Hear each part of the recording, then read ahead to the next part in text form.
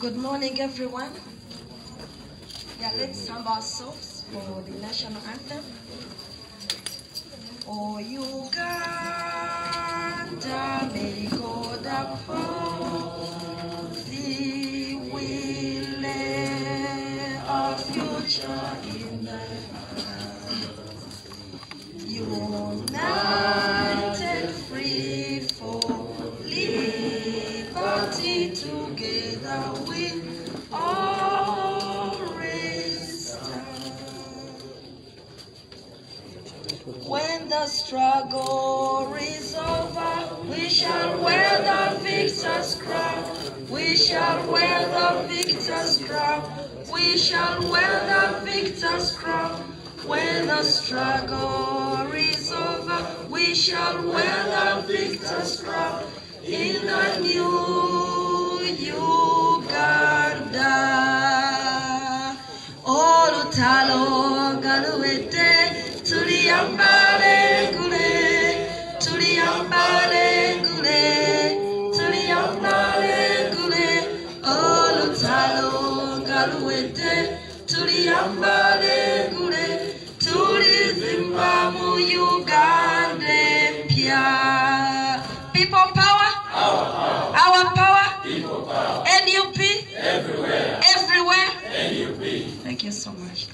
Pastor Mwangus, come and lead us in a prayer quickly. A quick prayer, very quick prayer. Oh, since you're a pastor, maybe. Let's humble our souls and we pray. Father, in the mighty name of Jesus, we thank you for such a day as this. We thank you for our leadership. We thank you for our president.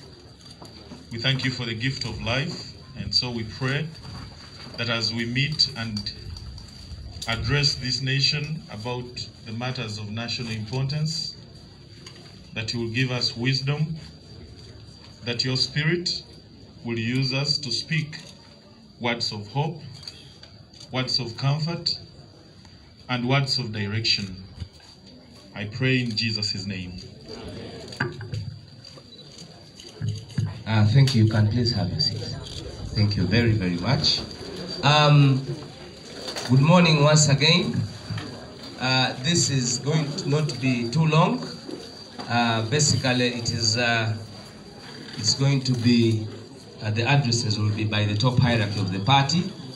And I want to welcome all members of the National Unity Platform, members of the National Executive Committee. You're most welcome. I have seen all of you members of the National Executive Committee. You're most welcome. Members from Soroti, Eastern Uganda, you're most welcome. Members from Kasese, Hajat, you're most welcome. Members from Busoga, you're most welcome. Members from Northern Region, you're most welcome. Members from Lango Sub-Region, you're most welcome. And members from Western Uganda, you're most welcome. People power, our power. People power. We also take recognition of all the members of Parliament who are here with us at this press conference. The Honorable Seung Gonzaga, you're most welcome. The Honorable David Selukenya, you're most welcome. The Honorable Mwanga Chivumbi, you're most welcome. The Honorable Samba, you're most welcome. You made me very proud yesterday as you faced the Vice President of a certain former political party.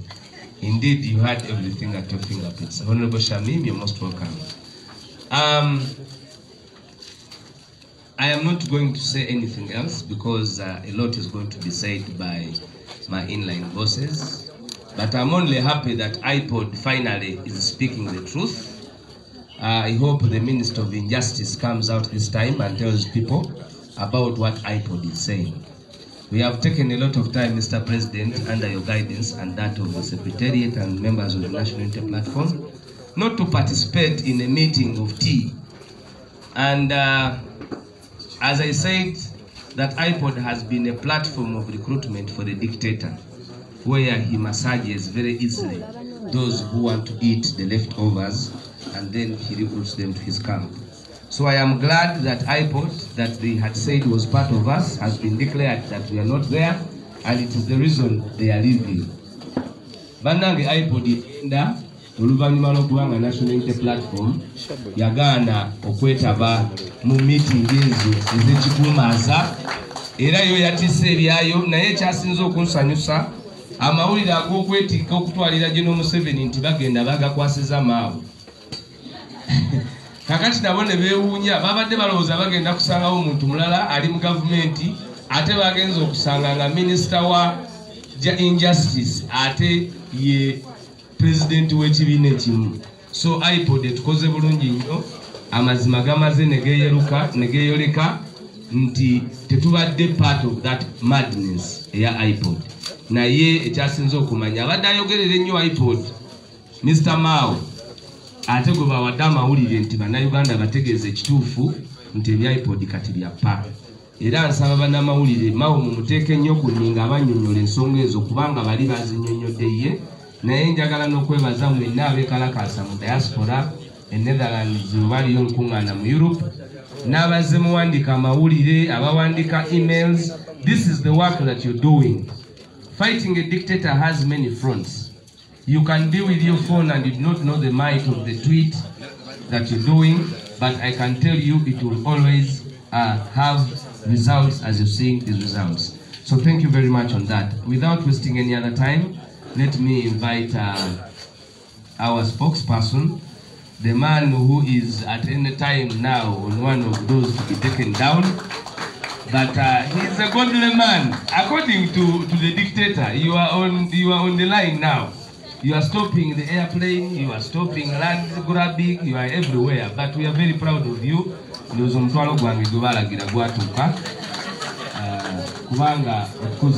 I cannot be more proud. Honorable Johnson. Thank you, sir. Sebo omutwalo tunda kusibuka. Manyife mwenye pitogira maziwa. Kubanga abasoga mu kobandi sente diliwo atolumala n'ogamba edido nedoli nedange gange atenga ogambe sente diliwo. We want to welcome everybody to our press conference today. Our leaders in your various capacities, foot soldiers, and of course the media. Today, the focus really is going to be, the platform is going to be for our president, but I'll just make one or two communications on behalf of the party, get them out of the way, and then we'll invite our president. We all know what's happening in Kasese. Kasese, like many other parts of our country, are disaster-prone areas. Our challenge, though, is that we seem to be taken by surprise. You know, we know that every year riverbanks in Kasese burst, and so flooding happens. We know every year that in eastern Uganda, similar situations, you know, landslides and all of these different things. But somehow we don't plan as a country, which is very unfortunate. As NUP, we decided that we shall do whatever little we can. You know, when you have an absentee government, somebody has got to fill the lacunas, the gaps. And so as NUP, last week, we had a team led by our Secretary General, which took a couple of supplies to parts of Kasese. Of course, it is not much in comparison to the bulk of the problem, but we said we are not going to sit by. And we shall participate in providing a remedy. And so we took a couple of supplies. Our Secretary General, together with our leader in that area, the Honorable Jackson Baju, to connect with the people of Kasese, to commiserate with them, and to also extend a hand of help. So we did that on your behalf as the National Unity Platform. And we shall keep doing so. We shall keep extending a hand. We shall keep reaching out. We shall keep being the leaders that Ugandans are looking at us to be. The other issue of concern to us as a party is the continuous hounding of the ordinary folks, border riders, hawkers. These are Ugandans who are trying to take out a living. But each time we say we want to clean up the city, and all of us want a smart, organized city. But for some reason, the target is always these smaller people. And yet, you'll find, for example, buildings, skyscrapers sprouting up within the city. But there's no planning for them. There's no parking for these buildings. There's no drainage. But somehow those will not be touched. We end up going for the smaller people, the border riders, the hawkers. Ultimately, as a country, we think that our problem is just the border riders, the hawkers, and so on. It's a much bigger problem from where we sit as a political party. Many young people don't have jobs. You'll find some of those border riders are actually degree holders, but they've not gotten a job anywhere. And so they say, let me fend for my family, better than going to break into people's houses, becoming Amber hitmen, and all of that. So the sooner we address this issue comprehensively, the better. Because you chase away the borders today, you chase away the hawkers today, and then the Amber hitmen will increase.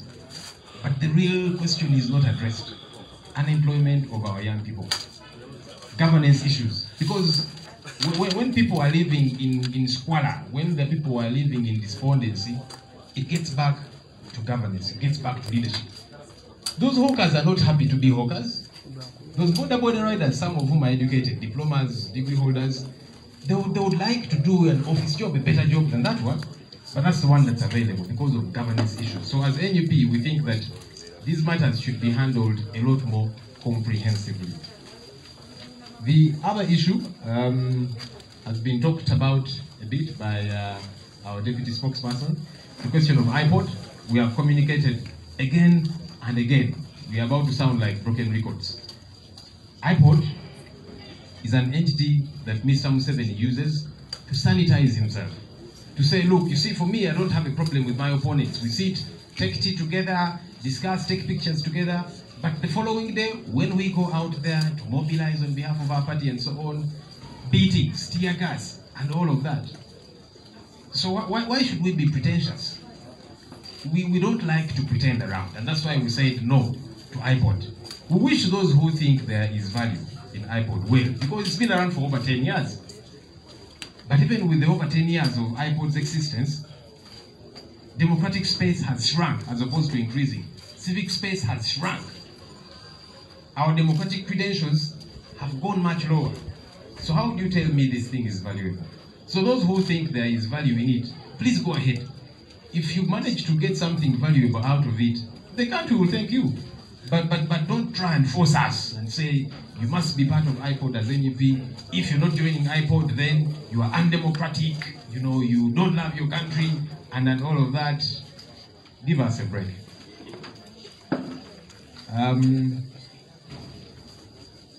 The last issue is new leaders that we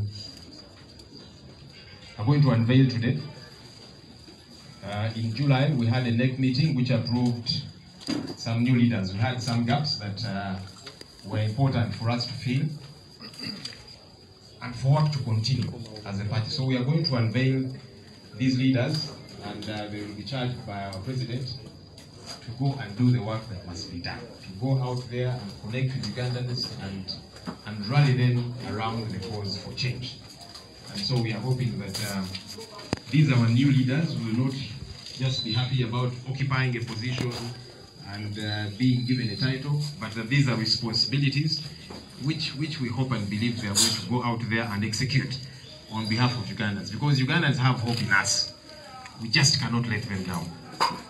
I'll say this very quickly in Luganda, then I'll invite these people and invite our president. Ensonga eya Kasese kyekimu ku bitundu by'eggwanga lino ebibeeramu ebizibu ebyenjawulo ebigwa bitalaze. Naye ffe tutandise okulaba nti ebintu bino tulekeraawo okubirabanga ebigwa bitalaze. Tukimanyi nti buli mwaka e Kasese amataba gagwayo. Tukimanyi nti Bududa Eastern Uganda buli mwaka wabeerayo ebizibu ebyenjawulo. Naye munnaye gavumenti tepulaningira abantu. Essira basinga kuliteeka tweremeeza tutya mu bukulembeze. Buli kimu essira libeera ku eyo ssente naki abantu bano tebajja bafaako. Niyo batwalayo obulangiti oluusi batwalayo obulangiti obutalina makulu. So ffe nga NUP twagamba nti engeri gye tuli abakulembeze katukole kye tunaasobola okukola. Era wiiki ewedde tulina ttiimu eyakulemberwa Secretary General waffe netwalayo ebintu ebyenjawulo okutaasa ku bantu b'e Kasese era nga ffe tugamba tujja sigala nga tukola ekyo tusobola okukola kubanga tuli bakulembeze weewaawo si tetunayingira gavumenti nga bwe kirina kubeera naye tetulinawo nga tugamba nti katugezeeko okutaasa embeera tulage bannayuganda obukulembeze nga bwe tusoomooza ne bannaffe abafuna ssente ey'omusolo taxes buli mwezi buli wiiki nti olaba ffe tusobola okukolawo ekitono kakati mwe mwebase muzuukuke bannayuganda mubadduukirire. Tulina bannaffe abavuzi ba boodabooda abatembeeyi ensangi zino abanyigirizibwa ffe nga NUP tugamba nti abantu bano bannayuganda mpozi nga twagalaga nti Uganda inasigala kubanga yabaloodi bokka kubanga bagobebwa nti twagala ekibuga kibeere nga kiyonjo as if boodabooda n'abatembeeyi bokka abaddugaza ekibuga bo mu kulaba okwabwe naye tulaba ebizimbe ebiyimuka mu kibuga buli lunaku tekirina pulaani etegerekeka tekirina kitegeeza abantu bagenda kuba bapaakinga wakati wa nguudo lwa kizimbe ekyo drainage naki byonna tebabifuddeeko kyovudde olaba ekibuga kijjula amazzi enkuba buli bwetonnya naye abo tebajja bakwatako kubanga banene bagagga bajja gendera bano bamuntu wa wansi ffe nga NUP tugamba nti ekizibu kino tuleme kulowooza nti boodabooda abatembeeyi be balina obuzibu kyekuusa ku bukulembeze kyekuusa ku ngeri tuddukanyamu eggwanga lyaffe abavubuka bangi tebalina mirimu badduka mu boodabooda tebazibuga nti kubanga baagala nnyo munne abavuzi ba boodabooda abamu bw'oyogeramuko nabo abamu balina zi diploma balina zi degree naye emirimu gya bbula nebagamba owaayi kandabirire famire yange kanjira nfuna wano 10 naye tugende tulowooza bonna bayaaye bonna babbi tebalina makulu tubagobe ate nga ne boodabooda okubeera ennyingi kizibu kya transportation kituganya okugonjoola ng'eggwanga so fetuga nti obukulembeze obutuufu genda awali ekinyusi awali entobo y'ekizibu kino niba ogamba nti katugobe ba boodabooda tugobe abatembeeyi enkyo ojja kulaba nga abakubi obutayimba beeyongedde kubanga balina okuyiiya ate tugamba nti kyekituufu ekikukolebwa naye tutandika okulowooza ng'abakulembeze ensonga ya ipod munange Alex Waiso agyogeddeko ffe nga NUP twagaana okwegatta ku ipod era ensonga zaffe netuzanjula bulungi ipod mwai Museveni agikozesa kwesiimuulako nziro nti anti nze mundaba abantu abanvuganya tutuula wansi ne tunywamuko kacaayi ne tuwayamuko ne twekubisa ebifaananyi ne muba mwakavaawo enkeera ne mugende Karamoja kola mobilization structures naki embooko ng'evuga tiyagaasi naki nenkeera era nga mukomewo tuddemu tunywe kacaayi tetwagala byakudiisa bannayuganda kyovudula ffe ipod twagamba nti nedda ipod ebaddewo okusuuba emyaka 10 naye kambuuze kiki ekyamaanyi kyegase ku ggwanga lyaffe lino kubanga okunyigiriza bannayuganda kweyongedde obululu bwaffe bwongedde kwonoonekera ddala ensonga za demokrasiya naki ipod byali baddegezaako okutereeza byonna byeyongedde kwonooneka kakati ŋŋamba oti nti essomero lyo buli mwaka abaana bafuna myenda myaka 10 nti nange ndeeta owange mu ssomero lye eriryo nedda mba nina ekikyamu so kyovudola twagamba nti ipod tetujja gyegattako era twawulidde bagamba nti bali mu kutema bateme naye abalowooza nti ipod wayinza okuvaayo ekirungi titubaagaliza birungi byereere naye tebagezaako tukaka nti NUP muganya okwegatta ku ipod ekitegeeza timwagala nkyukakyuka timwagala ddembe nakikale mmwe mubikole bwe binaaganyulwa eggwanga oba oli awo tujja kubeebaza. Mr. President, without further ado, allow me to invite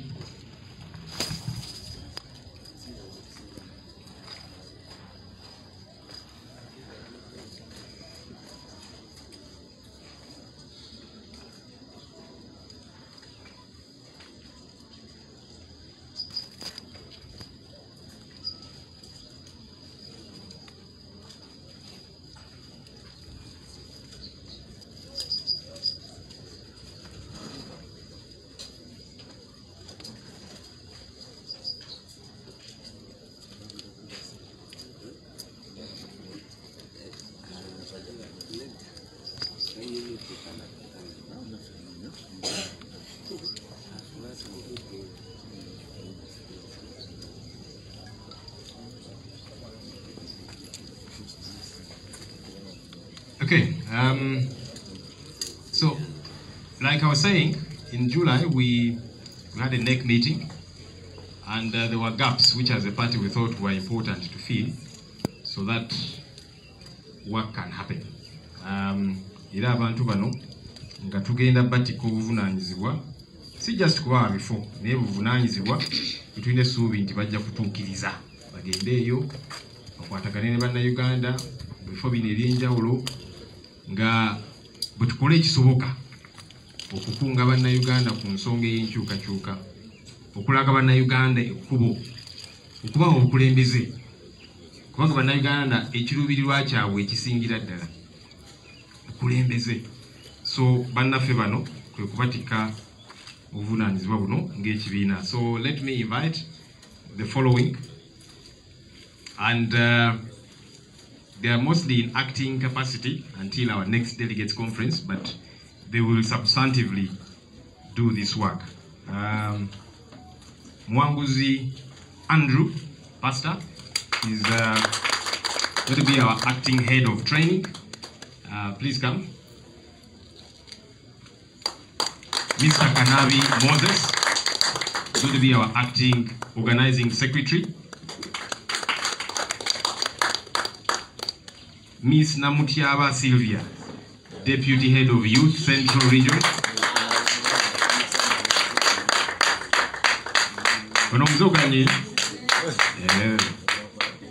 Mr. Adonyo Michael, Deputy Head of the Youth League Northern Uganda. Mr. Tolit Simon Akecha, Acting Head of Policy and Research. Mr. Tolit, you remember, was our candidate in Omoro. He is away on treatment, so he's unable to join us, but he's certainly with us every step of the way. And once he's done with his treatment, in the coming days he will be joining us, but nonetheless we'll unveil him. Mr. Biarugaba William, Acting Secretary for the Elderly. This one is better known as Jajanu. He's also unwell and is getting treatment, but once he's done with that, he will certainly be commencing with his responsibilities. Miss Kasim Fatuma, Deputy Head of the Women Wing, Western Uganda. Mr. Aguda Moses, Deputy Youth, Western.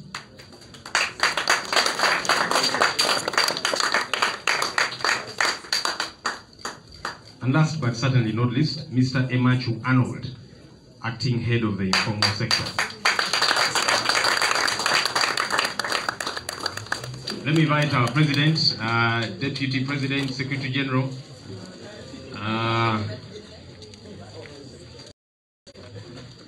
the man is informal sector, don't joke around. And the other leaders, please come. I think the President will stand somewhere in the middle, or do we put them to the front for a picture?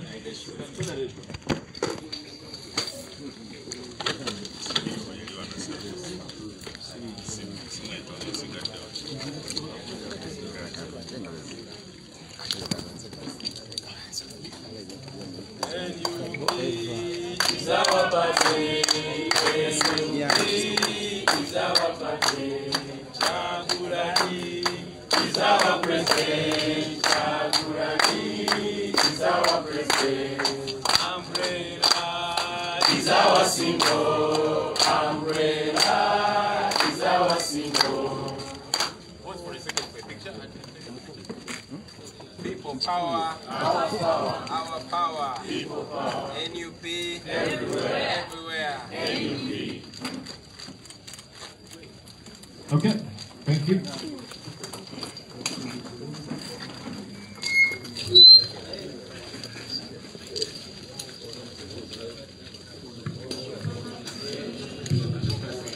Okay, so these are comrades. Commenced. They've actually been, kind of operating, but now that we have unveiled them, they commence their duties immediately. We have a lot of hope in you as a party, and we believe you are going to take on these offices with gusto and play your role.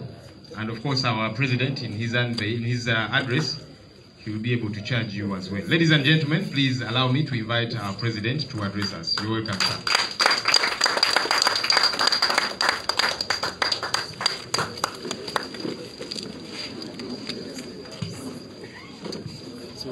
Thank you very much. Please, ladies and gentlemen, take your seats. People power! Our power! NUP! Everywhere! Thank you very much. Thank you. I'm back like I never went. First of all, allow me, ladies and gentlemen, to congratulate our leaders that are acting both in acting and that are serving both in acting and substantial capacity. Congratulations. You are appointed because you are believed in, because there's so much faith in you. Go out there, make us proud, ladies and gentlemen. We believe in you, the nation believes in you, the nation believes in us. Wherever you go, you are carrying all of us there. Whenever you do something that makes us proud, you're making all of us proud. And yes, whenever you do something or you're involved in something that brings disrepute, it brings it to all of us. But we are confident and hopeful that you're going to represent us well. Go shine. Go make us proud. Go make the nation proud. People look up to us. They have so much hope in us. Our duty is to keep that hope alive. I salute you.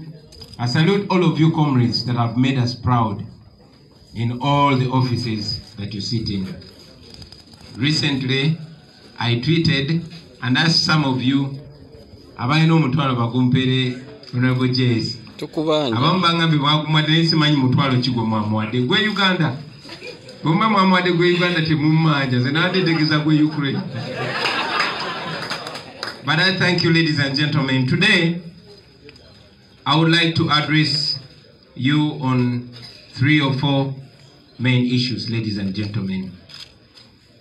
At the beginning of this month, I traveled to Venice in Italy and later on in the Telluride Mountains in America.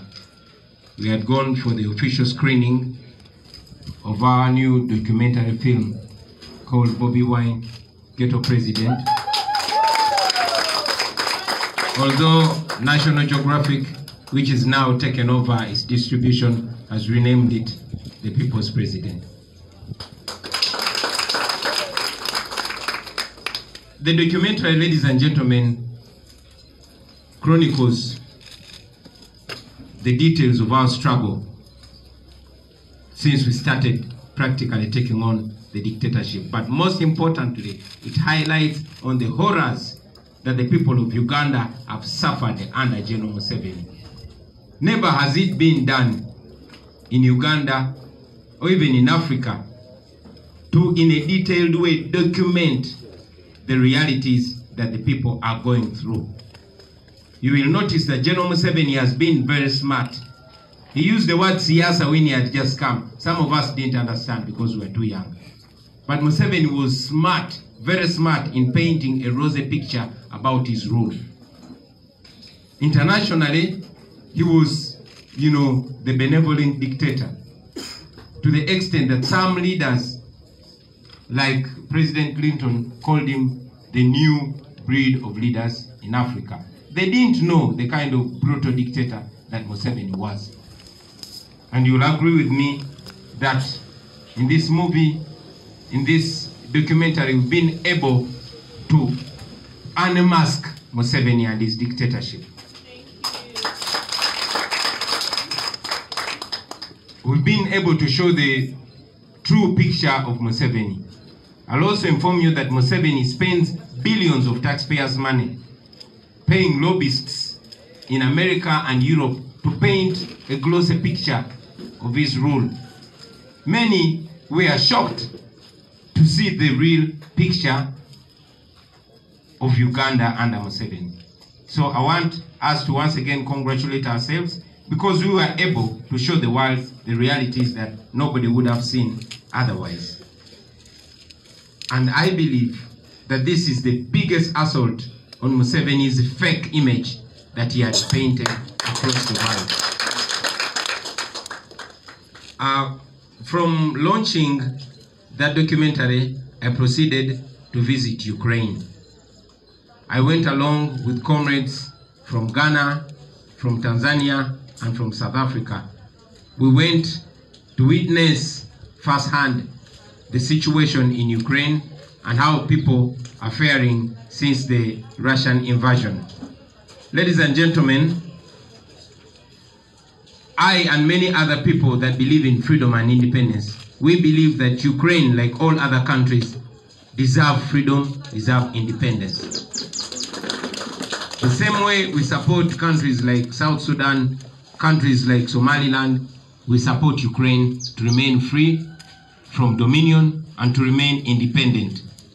Although some African countries, and particularly those that are ruled by dictators, have come out to stand with Russia, I want to make it clear that this is not a war of Russia, this is a war of Putin. Many of the Russians actually disagree with this war, but like Uganda, many of them cannot protest, they get arrested. You know, dictators always stand with each other. That is why mainly the dictators in Africa either abstained from voting or outrightly supported Putin. Why? Because they relate with Putin at a personal level. They get their favorite toys, their favorite tools of suppression, that is weapons, from Russia. And therefore, they are, conditioned to stand with Russia, ladies and gentlemen. We must not forget that the Russian narrative has sunk so much in Africa. We salute the Soviet Union for standing with us in our struggles against colonialism. But I must remind you that Ukraine was also part of the Soviet Union when we were fighting colonialism. So when we stand with the people of Ukraine, I've heard some regime propagandists claiming that we are not standing with the people that stood with us during our struggle for independence. I will remind you that in particular, the freedom fighters of South Africa, in particular the armed wing, the Mkonto Usizwe, 40% of them were trained in Ukraine in their struggle for freedom in South Africa.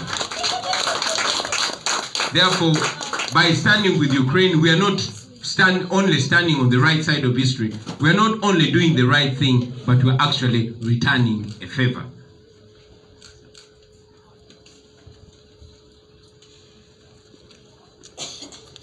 Ladies and gentlemen, most importantly, I, on behalf of the National Unity Platform, want to welcome and thank the European Union for the resolution they passed deterring the oil companies under their influence from supporting the East African crude oil pipeline.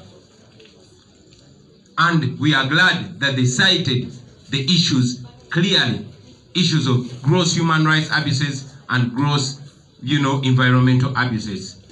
For a long time, ladies and gentlemen, we have been calling upon the international community to stop being the wing beneath Museveni's wing. We've been asking them to stop standing with dictator Museveni. You all remember that the EU Parliament passed a resolution condemning the rigged election of 2021.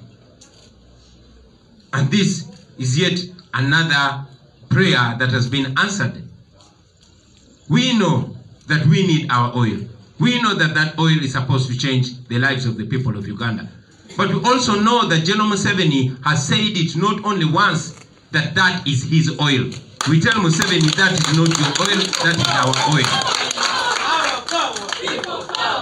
It will be betrayal, it would be a disservice to the people of Uganda if the world's democracies stood with a dictator who is only using the resources of Uganda to enrich himself and to subjugate the people of Uganda. We therefore welcome that resolution, and we want even more. We've been calling for sanctions, and it's at this time that I want to salute our diaspora teams and all Ugandans that have added their voices on our calls. We called for sanctions for Museveni and all those that he uses to oppress Ugandans. We got some sanctions against the likes of Abel Kandiho. We welcomed them, but that was not enough. We want sanctions against Museveni and his son as well. We have got, you know,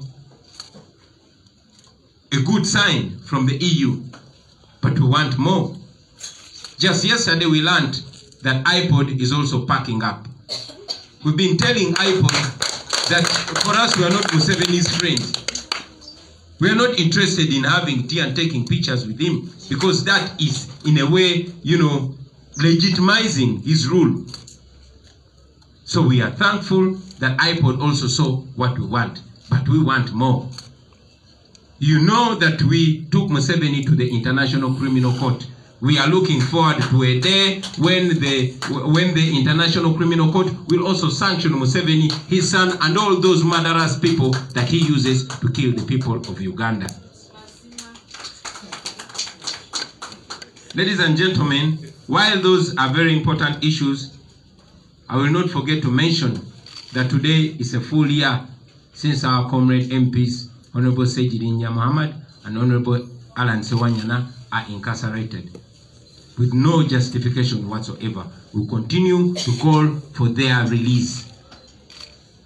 Also, ladies and gentlemen, you all have seen that there is a new wave of abductions, gross human rights abuses, and I expected everybody to raise their voice on that.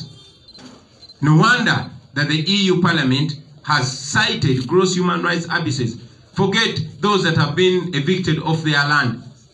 Over 100,000 people have been evicted from their land, especially in the Bunyoro region, and in most cases violently, to apparently pave way for the pipeline. Now, any government that thinks development does not include the well-being of people and respecting their fundamental rights, that's a wrong government, ladies and gentlemen. Finally, I will also add my voice on the people of Uganda that are suffering in the diaspora. Our brothers and sisters, many of them have had their organs taken away. Many of them have been abused sexually and otherwise. But as we speak now, more than 1,000 Ugandans are stuck in the diaspora. Now, I saw this Deputy Speaker of Parliament, Taebwa, claiming that for the EU to stop the construction of the oil pipeline, the crude oil pipeline, is an act of neocolonialism. I looked at this man and I couldn't find the right description for him. All clad in colonial outfits, putting on those silly wigs that he does not even know what they mean. But he's calling out neocolonialism.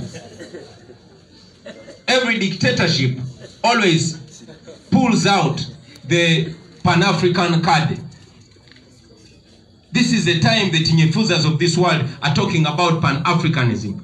When you do not stand with their fellow dictator, Putin, they call you, they say you're not a Pan-African. But these are the so-called Pan-Africans that have seen our brothers and sisters facing racial segregation in China in the wake of the COVID-19 pandemic.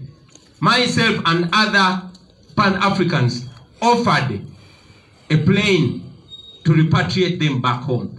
But Museveni's regime denied us landing space to bring our brothers and sisters back home. Today, our black brothers and sisters are facing oppression in the Arab countries. They are stuck. They just want to come back home. Museveni can afford to use Uganda's money to take his daughter to Germany to give birth. They can afford to put one person on Uganda's plane to go for treatment, but they cannot afford to bring back our brothers and sisters that are suffering in the diaspora. That is why, in our little abilities, we have decided to stage concerts in various places so that we raise funds to bring back these our people from those areas where they're suffering. Thank you very much, ladies and gentlemen. Katika mbiogere mu Uganda.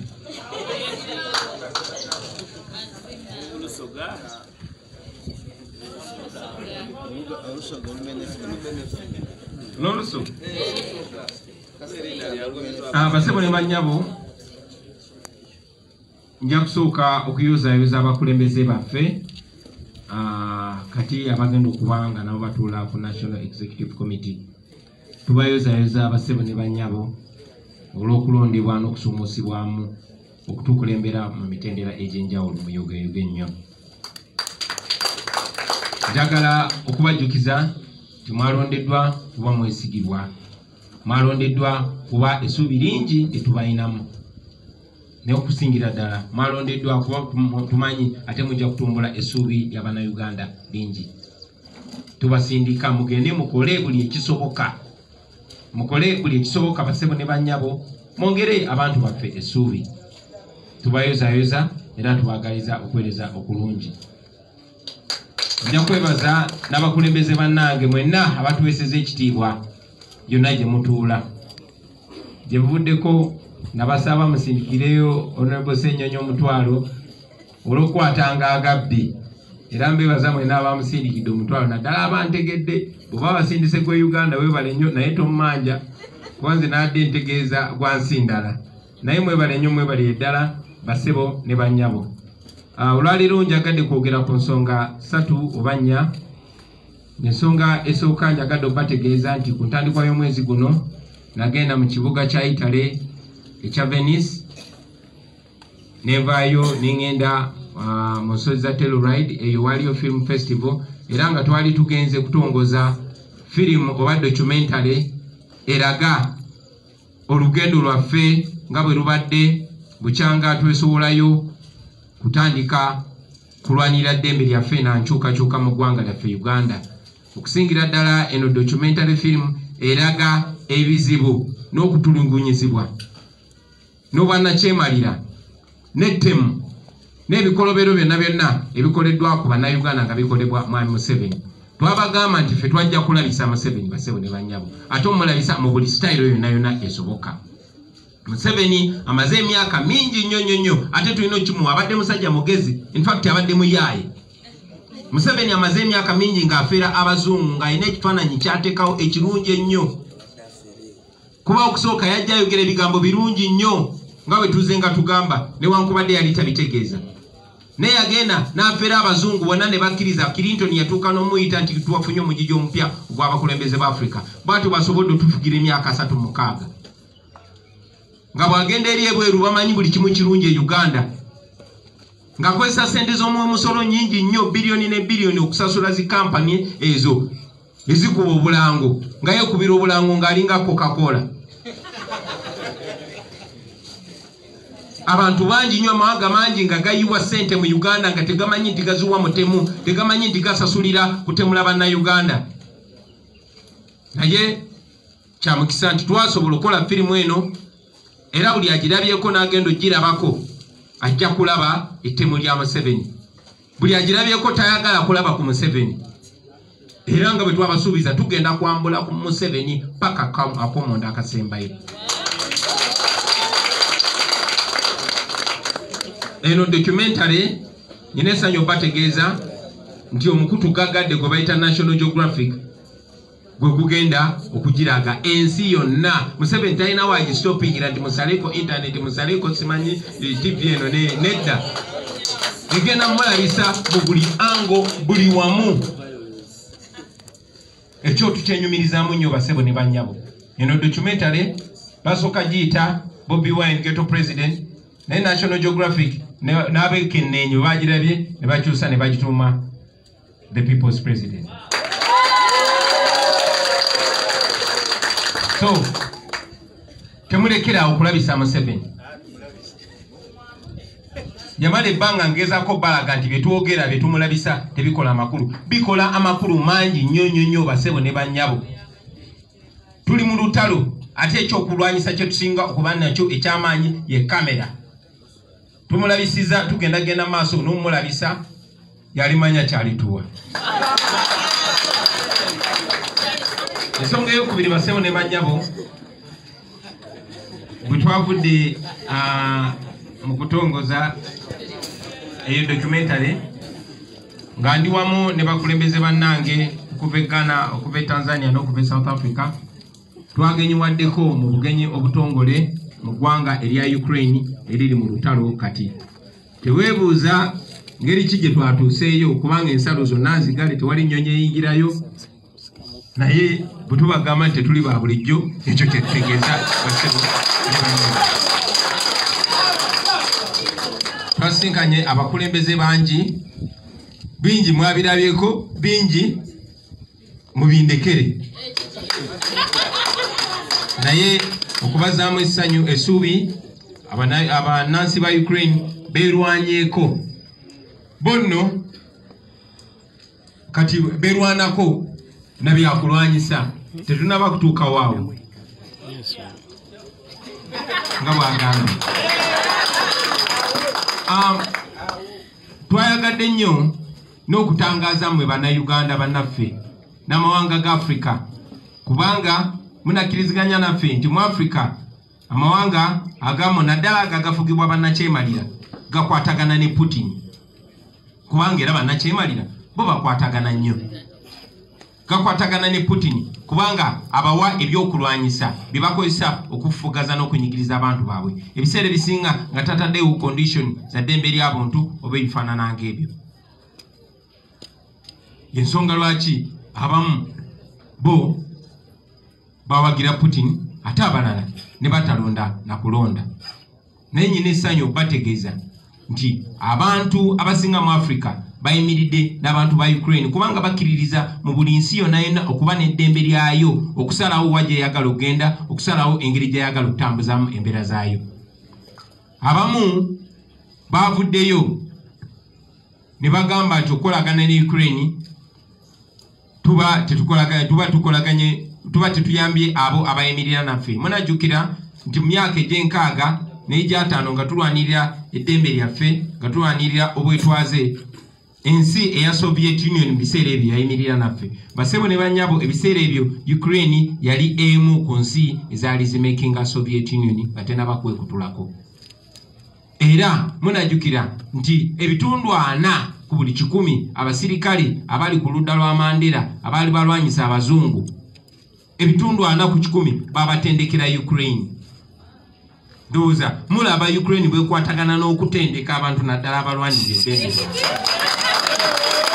So eyo nno yemu ku nsonga ennyingi lwaki twagenze okukwatagana ne bannaffe abali mu Ukraine. Babatumidde nnyo, omukulembeze wa Ukraine yabatumidde nnyo, n'abo bakola ku mizinga nabo babatumiridde.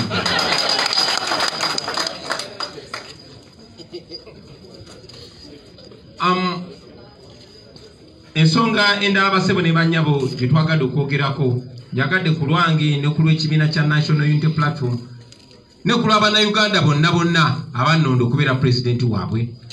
Njagala okwaniriza okusalawo kwa Parliamenti y'amawanga ga Bulaaya gonna ey'okugaana okuteeka ssente mu kaweefube wa pipeline etwala oil waffe Tanzania,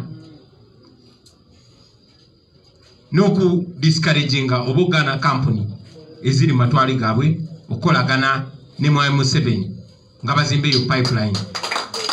Era nga batunuulira ensonga zino wammanga, batunuulidde ku nsonga y'obutonde naye n'okusingira ddala ne batundira ku nsonga y'eddembe ly'obuntu eririnyiriddwa, nga mwe muli abantu abagobeddwa ku mataka gaabwe abasukka emitwalo 10. Mujja kujjukira nti abantu abasukka emitwalo 10 bagobeddwa ku mataka gaabwe ate nga basinga bagobwako na kibuli. Munajjukira nti gavumenti ya Museveni engeri gyeri ey'ababbi bwe bamanya nti wano wanaayitawo ekkubo bo bennyini basooka kweguza ttaka ly'abantu ne babagobako ne bajja ate ne baliguza gavumenti ku ssente nnyingi. Kati nno yeyo enkola gye bakoze ne Bunyoro. Naye njagala obategeeza bannaffe ab'e Bunyoro nti ekyo twakikozeeko. Museveni yavaayo n'ategeeza nti oil obubwe, era nga bw'abadde akola ku by'obugagga by'ensi ebisinga. Mulaba Golodi kati ye na famire ye be bamusuubula naye nga bamuyita Gold wa Uganda. So tumaze ebbanga basebo ne bannyabo nga tubagamba ku mulimu gwaffe tugenda kusala buli kakutu buli kasiwa akaleeta ssente mu nsawo za Museveni. Kyandibadde kyabulabe nnyo Museveni bw'akwata ku ssente zaffe ez'amafuta tuba tugenda kufuuka nga North Korea, baati bakyalina kye bamugamba. katwaga tulwane ne Museveni ng'ali yala. Tumwa Museveni tukutegeeza nti tewali bya pipeline. Gwe kubadde omulimu gwaffe njagala okwebaza bannaffe bonna ab'omu diaspora owakaweefube abeekakasiza abeekyanza abawandiisa amabaluwa abagenze ne boogera ku platform ez'enjawulo mugende mu maaso. Si kyakyama kye tubaddenga tusaba nati okusibwa ku Museveni n'abo bakozesa. Yes, basiba kubamu bakandiho n'abalala ne twagala Museveni ne mutabani we n'abalala. Tuze tusaba amawanga ga Bulaaya gonna agavujjirira Uganda ensimbi okulekerawo okuwa Museveni sente z'akozesa okutta abantu. Tuli basanyufu tiyo step twagituuseeko naye twagala ne step endala. Mukimanyi nti Museveni twamutwala mu International Criminal Court. Twagala n'ekiwandiiko ekirala kifulume nga kiragira Museveni mu kuba jeke bonna bwe bamusangira. Bye tulimu bya ddala basebo ne bannyabo. Tuli mu lutalo. We are at war. Ekyenjawulo nti ffe tetulwanyisa biri bye mwalabye. Ekyenjawulo nti ffe tetulwanyisa basebo ne bannyabo. We don't use violence, but we are going to use all moral angles to make sure we stop Museveni. So, awo tutandika butandisi. Musaba, katandika butandisi. Era njagala mwenna bakulembeze bannange mugende mu maaso nga munnyonnyola bana Uganda nti oyo oiro waabwe okustopinga Museveni okutwala oiro waabwe tekuba kustopinga nkulaakulana. Uganda ngagga naye bana Uganda baavu kubanga atufuga mubbi. Nali nyumya ne mukwano gwange Omufalansa omu n'angamba you don't have a president, you have a thief. Oiro baali batandika dda n'omusimogolayo n'omutunda mu mankwetu. Mumanyi bulungi nnyo nti ebikwata ku oiro ebikwata ku by'obugagga bwaffe tetubimanya. So kiba kya bulabe nnyo emmaali y'eggwanga okugwa mu mikono gya Museveni kuba si ye pulezidenti. Kiba kya bulabe nnyo emmaali y'eggwanga okugwa mu mikono gy'omuntu nga ye ayagala gikozesa bakuma nga muli baddu. So nga Parliament y'amawanga ga Bulaaya bwe kyasopinze temulekeraawo munnyonnyola abantu basebo ne bannyabo. Nalabye Tayebwa ng'ali mu Parliament eyawa ne Uganda ng'agamba nti okustopinga okulemesa pipeline eyo kuba mawanga ga Bulaaya kutuyingirira yekiise neocolonialism. Era nga bannakyemalira bonna buli bamugambako bwaba bamuwa obuyambi bwaba bewola sente baba bagamba bakikolera ffe. Olunaku lwa leero buli munna Uganda n'omwana gwazadde gulo bamubanja akakadde kamu emitwalo 8. Ezo sente abo ababbi be bazewola bagula bizimbe Bulaaya nze mbeerayo mbimanyi. Okay? Mwe mugendo zisasula. Kati ne mali yammwe ey'omuttaka baagala bagikozese kati banyigiriza ate mwe mujja okusasula.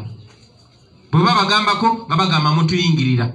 Ffe abakirwanyisa nga bagamba mukolera bazungu. Naye nalabye agamba tukolera bazungu nga yambadde biwigi by'abazungu tamanyi na kye litegeeza agamba nti Mufirika. Bosi we yetayagala bamanye na kumanya nti Mufirika afuba nnyo okulanga olususu lwe tufaanana nga lwaffe. Eyo kanveeyo. So, njagala okubajukiza bassebo ne bannyabo. Amafuta ago gammwe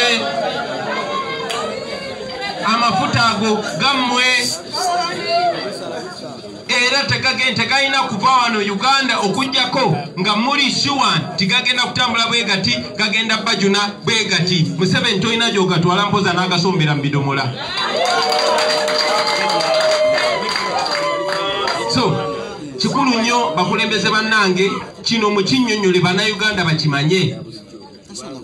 Museveni aleme kusika eyo eriyo kulimbalimba bannayuganda olaba Bobiwine katagenze agambye abazungu batulemese enkulaakulana. Tewali nkulaakulana. Museveni oil agamba wefe tugamba Museveni oil siwo. Kyandibadde na kirungi nnyo Museveni n'asooka n'avaawo ne tuuka tunyumirwa oil waffe. Lwaki omuntu w'emyaka 8 atukolera contract gye tugenda okusasula ffe nga tukyaliwo? Bawo batandise n'okugira. omukono eyo katuveeyo basebo ne banyabo sobola kuva waggulu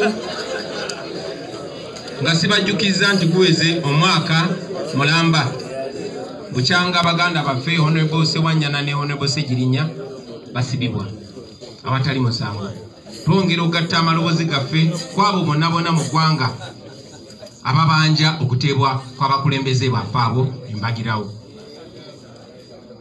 munajjukira nti ekiwamba bantu kyeyongedde kibadde kigenda maaso naye kyeyongedde Museveni ne batemu banne bakyagenda maaso okuwamba abantu tetukyerabira era tugende maaso okubanja abantu baffe abo kinneewuunyisa nti beewuunya lwaki Parliament ya Bulaaya yagambye kitegenda kukolagana na gavumenti ya Museveni mu nsonga za oil nga wakyaliwo okutulugunya abantu nga wakyaliwo okwata abantu nga bakwatibwa maje okwata abakyala kwentegeza nga bakwatibwa maje nga munnaffe Marinos ekyamutuukako nga wakyaliwo ekiwamba abantu nga wakyaliwo okulinyira eddembe ly'obuntu bwekityo okusingira ddala abasebo ne bannyabo bannaffe bangi abasukka mu 100 bali mu mawanga ag'Abawalabu basiraanye tebalina bwe bakomawo abasinga okubatwala kampuni zino abo bali mu gavumenti n'abo abali mu famire ya Museveni kyannaku nti saawa zino boogera ku pan africanism boogera ku mwana w'Omufirika naye nga abantu be bamu batunuulira ku zitivi ez'enjawulo abaana b'Abafirika nga baali babonaabonera mu ggwanga lya China nga COVID yakatandika nga gavumenti ya Uganda obutafa nako na gavumenti endala ezajjayo abantu baazo yagaana okujjayo Bannayuganda ne bwe neesobolayo nekwatagana ne badduka vananga okwetola ensi yonna ne batuwa ennyonyi yabwerere okuleeta Abannayuganda bakomyawo gavumenti ya Museveni yatugaana okupaakinga ennyonyi eyo ku kisaawe kyaffe wano Entebbe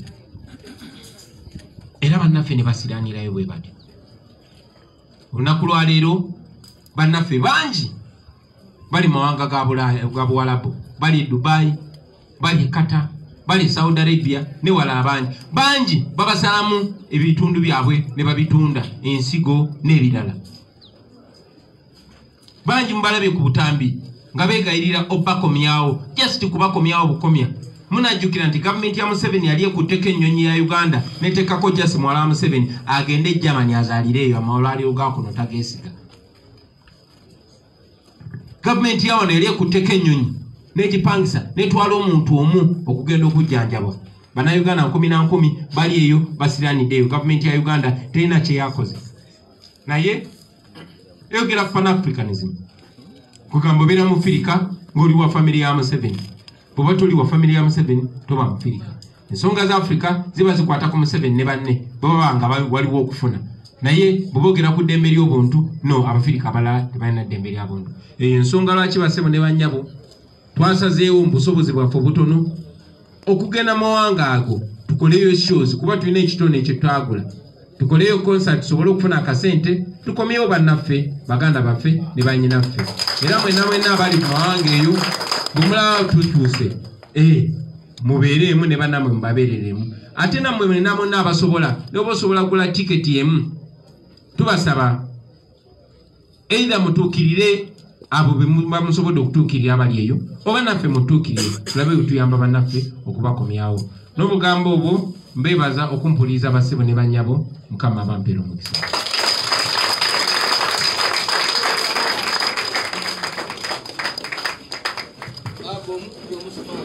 President gokomyewo ng'oyokya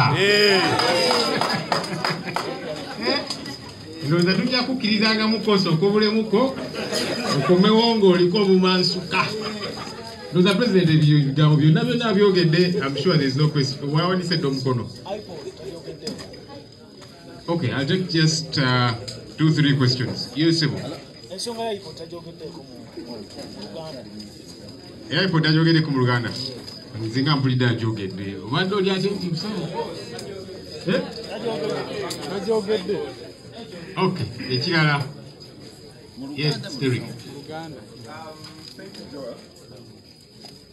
I have one question for the president. He has talked about moving around the world, cutting all the routes that connect President Museveni in terms of funding and stuff. There has been, however, a lingering question within the public, how that helps the common man in Uganda to get involved in that fight that he is taking charge. Thank you. Okay. Joseph.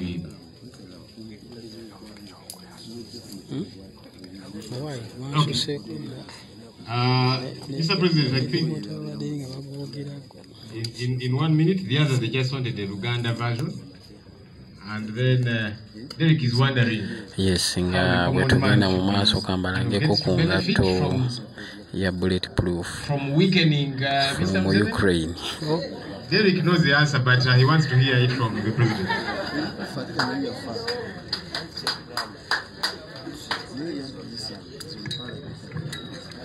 Thank you very much, Sebo. People power, our power. People power. About iPod. Nachogeddeko banange bachogeddeko. iPod. Yes. Abaleeta iPod baganda baffe ab'Ebulaaya kirowoozo kyali kirungi nnyo ebibiina by'obufuzi okusinkananga byekubaganya ebirowoozo. It's an interparty organization on dialogue. Ekyennaku Mwai Museveni tosobola kuteesa naye, tosobola kuteesa na muntu ng'atadde malikupu ye ku nsingo yo n'agamba nti ate katuteese. Tosobola kuteesa na muntu ng'ali mu kuwamba abantu baffe, ali mu kubatemula. Tewali ngeri yonna yonna gye tuyinza kuteesa. Eba meaningless dialogue. Era baganda baffe aba iPod twabagamba tetugenda kuteesa na nakyemalira atawa kitiibwa kuteesa mugenda kuteesa ku ki? Mwai Museveni okuteesa kwe kuno okugwe ne bammawo nkuweeki oyagala sente meka ate ffe tetuli mu ezo style. So aba iPod twabagamba era nga bwe tuze tugamba abantu abalala bonna era tuli basanyufu ti aba iPod batuwuliriza ne batatawana kumala sente zaabwe. In any case baade bakozesa nnyo iPod okulimba abantu nti tukolagana ne Museveni. Munajjukira nti ne bakaleekezi ba Museveni baade nga bagamba iPod mulya sente za iPod bawa sente kale basebo ne banyawufa abalya sente za iPod twazigobye naye ne tugigoba. Mwebale nnyo mwe.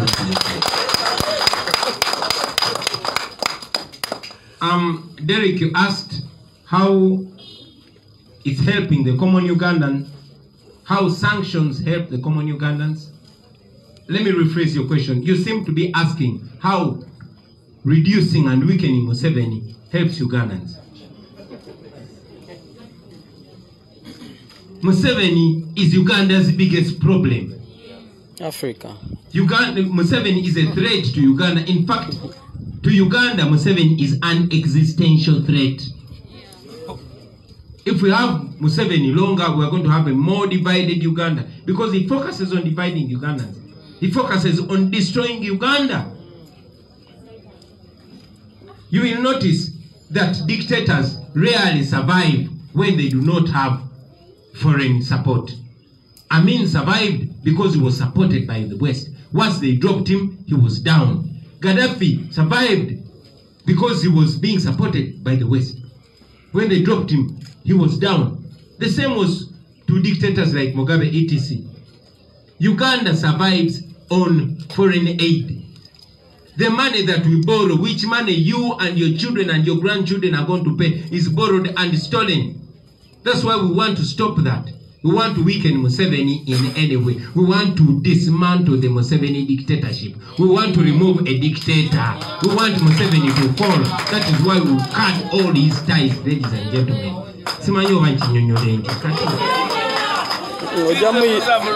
Ojamuyita mu office.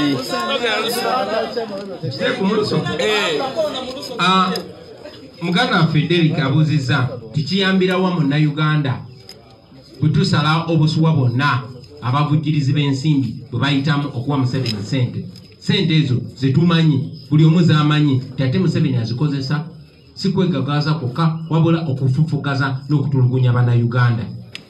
olunaku lwaleero nja kiddamu buli omu ali wano kummwe na buli alina omwana kabere wa lunaku lumu abanjibwa akakadde kamu mu emitwalo 8 si mwe mwazeewola naye mwe muzogise mwe mujjo zisasula tezeewolebwa kubayamba zeewolebwa kubanyigiriza so ebyo byetugezaako okusitopinga era ne bwe mulaba tusinkana buli mukulembeze akwatagana ne Museveni twagala tusale buli kasuwa akasapootinga Museveni abeere nga talina gyagenda kuwola ssente ate nga bazibanja ffe atazikozese okunyigiriza ffe twagala gavumenti ya Museveni tugikuba ekigo basebo ne banyalo kubanga talondebwangako Museveni kyabulabe nnyo eri Uganda Museveni kyekyobulabe ekisinga eri Uganda kubanga yawudde eggwanga Abannayuganda abamazeemu ne pride ey'okubeera Abannayuganda tebakyenyumiriza mu nsi yaabwe twetaaga enkyukakyuka eyo obunnambiro bannakyemalira abasinga basabayivinga kubanga bawana okuvujjirira kw'ensimbi eziva e Bulaaya amawanga g'e Bulaaya bwe galekera awo okubawagira olwo baba bawedde yensonga lwaki tuyita mu mawanga gano gonna nga tubagamba mulekere awo okwekulubesa ne nakyemalira oba si kyo nammwe muli bannakyemalira mulekere awo okusapootinga abazungu bwe batusapootinga kati lwaki anyinga bwe tugaana abazungu omusapootinga ekyo nduuza kikulage ti Museveni papeti w'abazungu Museveni kagologoosi k'abazungu genda wano genda otukubire wano genda otukole ki kanaffe mwatunyigira so tukola buli kisoboka era tujja genda maaso okukola buli kisoboka okulaba nga tusala buli kalingi twagala amawanga ago ga democracy kubanga tugamanyi go gawe eddembe gawe ekitiibwa eddembe ly'obuntu gawe ekitiibwa democracy gawe ekitiibwa enfuga y'amateeka twagala gesende Museveni gamusenze kati twagala buli ggwanga limulabe ng'omugenge kati oyo tumukabemu nga talina gy'addukira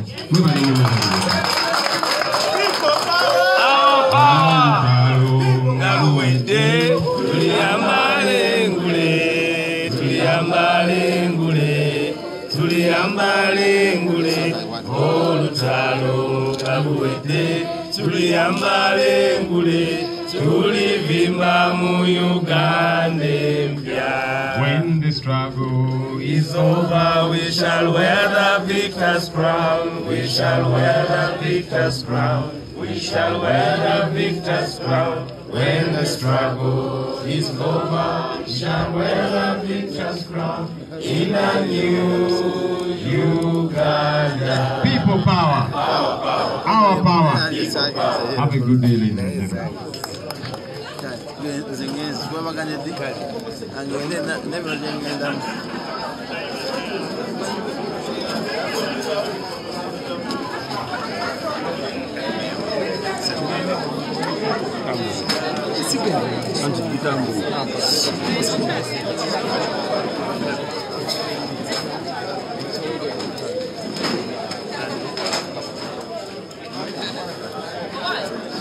Champion, seruka ya boy.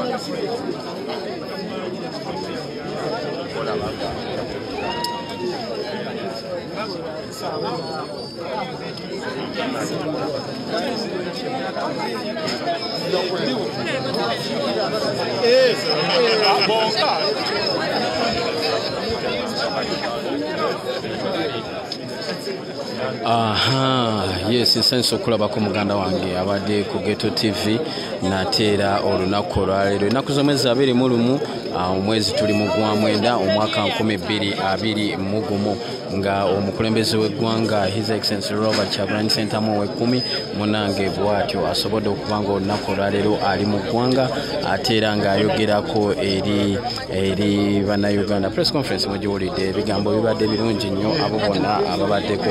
Abatabaddeeko nja kubasaba abaganda bange ate musobole okuddayo ku live eno almost an hour and a half gyebadde etambula mu maaso.